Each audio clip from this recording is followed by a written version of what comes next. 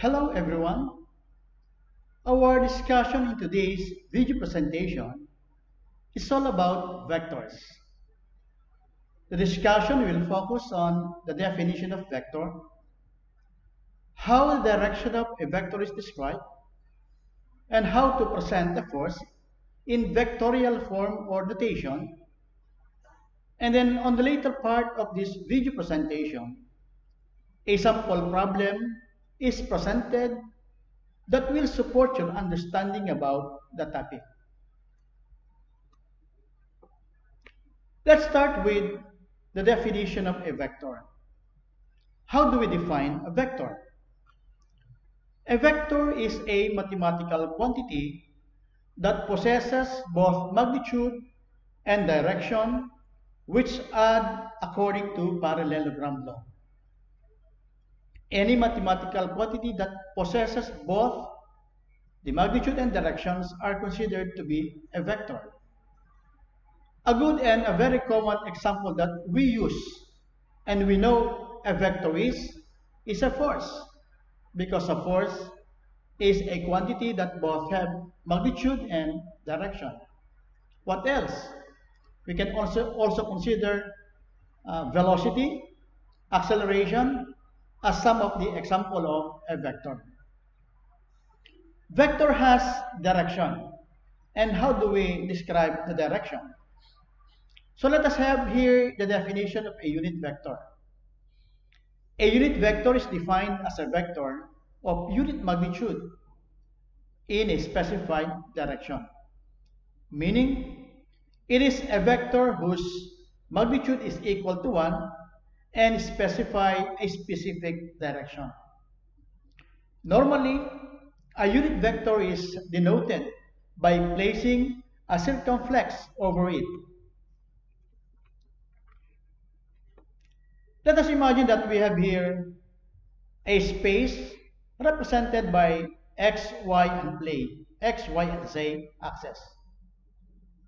The direction of the positive x-axis can be denoted or is denoted by a unit vector, herein represented by a unit vector I, while the direction of the positive y-axis shall be denoted by a unit vector using j, and that the direction of the positive z-axis is denoted by a unit vector k. Now, assuming that on this space we have a point A, so that on this point there lies a vector having a magnitude f sub m. The direction of this force can be described by a unit vector n, so that if we will multiply that unit vector by a scalar quantity, then that will denote a vector having the direction of a unit vector and the magnitude equal to that of the scalar quantity equal to f sub m. For example, if m or if f sub m is multiplied by n, then this means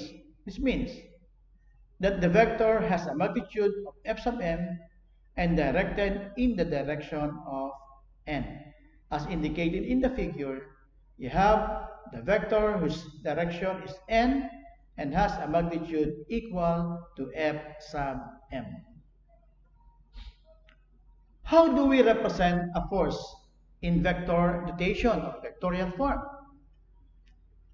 In order to represent a force in vector notation, the magnitude of the vector is multiplied by the direction expressed as a unit vector. For example, let f be a vector having a magnitude equal to f sub m and is directed through any direction represented by a unit vector n. Then the force is represented in vectorial form as the product of f sub m multiplied by n. Let us have this illustration. Let us imagine that this is the direction described by the unit vector n. And on this direction, there is a vector having a magnitude of f sub m. Then, the vector f is now represented in vector form as the product of f sub m and that of the direction. Now let this force be in space such that the direction of the x, y, and z be denoted by I, j, and k respectively.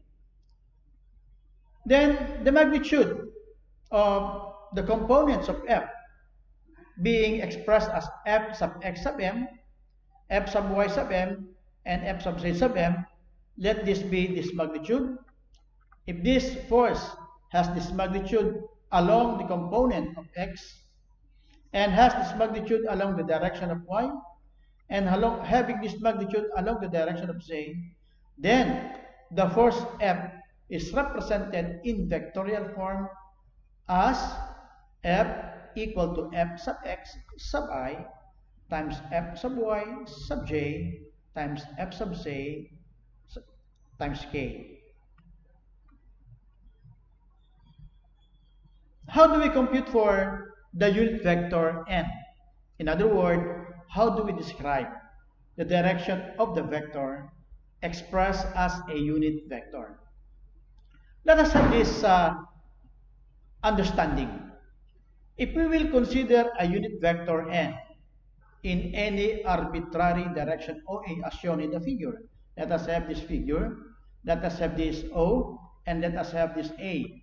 Let us imagine that this OA be described by a unit vector n. The unit direction n from O to A is the position vector d divided by the magnitude of the distance from O to A. As such, we say that the direction of OD or OA will be equal to the unit vector d divided by the magnitude of the distance from O to A. If the position vector d has a component equal to x, y, and z in the three mutually perpendicular axes, then this position vector can be expressed as d times x sub I times y sub j times z sub k. Let this be shown. Let us imagine that this is the direction of the component of distance in the x direction, having the magnitude of x and the direction of I. And this be the component of the position vector in the y, having a magnitude of y and directed in j. And this be the magnitude of the component of the position vector along the z-axis, having a magnitude of z and directed through k. Then this position vector d becomes equal to d times x sub I times y sub j times z sub k. If all this position vector shall be substituted in this formula for the direction of the unit vector, then the unit vector n will become equal to x sub I plus y sub j plus z sub k divided by d sub m. Simplifying, then we shall have 1 over d sub m multiplied by x sub I plus y sub j plus z of k. And that gives you now the description of the unit vector n. To further understand this explanation, let us have this example. A force F having a magnitude of 900 Newton passes from A having a coordinate of 5, 4, and 2 towards B having a coordinate of 3, 2, and 3. Letter A, express this force as a Cartesian vector, and letter B, express its direction as a unit vector. So let us state all the given in the problem. We are given here the magnitude of the force F of 900 Newton, the coordinate of point A at 5, 4, and 2, and the coordinate of point B at 3, -2, and 3. So in this problem, we are required to express the force as a vector or the vectorial notation of the force, as well as the direction of F expressed as a unit vector. So let us have now our solution. Let us start by solving for the component of the force. And let's start by defining the distance between A and B, and that we can do it by solving for the x, y, and the z component of the distance. X shall be equal to the coordinate of x coordinate of B minus x coordinate of A, and that's equal to 3 minus 5. And that gives us a -2. Similarly, we can solve for the y value, y component of the distance, being the y coordinate of B minus the y coordinate of A, that is equal to 2 minus 4, that gives us a -2 value for y. And then solving for the z, z is the z coordinate of B minus the z coordinate of A, which is equal to 3 minus 2, giving us a value of 1. From these values of x, y, and z, we can compute now for the distance between the 2 points A and B from the formula that the distance shall be equal to the square root of x squared plus y squared plus z squared gives us the square root of -2 square plus -2 square plus 1 square is equal to 3. After computing for the distance between the 2 points A and B, then we can compute for the components of the force in the x, in the y, and in the z direction. How are we going to do it? That is by using the definition of the component which we have discussed earlier, which states that the component of the force in the x, the y, and the z direction is proportional to the component of the distance between the points from which the force is directed.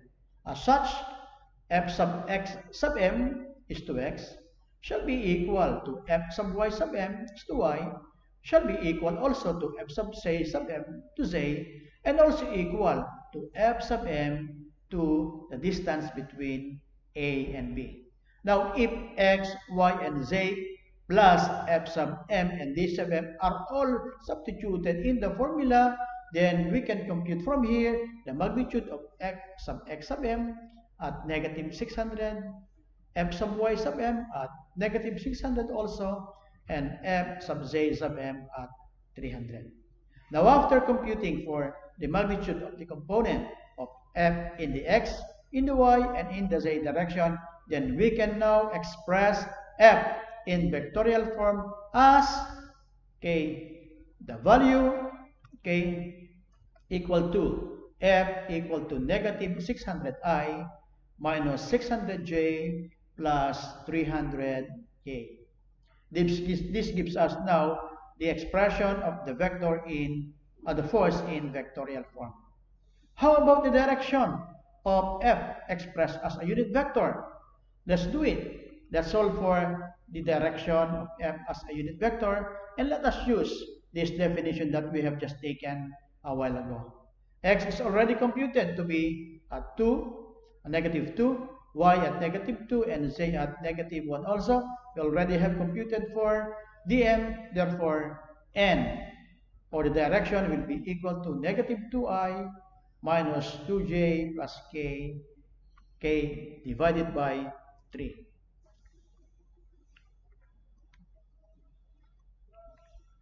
I hope that with the short presentation that I have prepared for you, you are able to understand how to represent a vector in vectorial form and to determine the direction of a vector expressed in the form of a unit vector.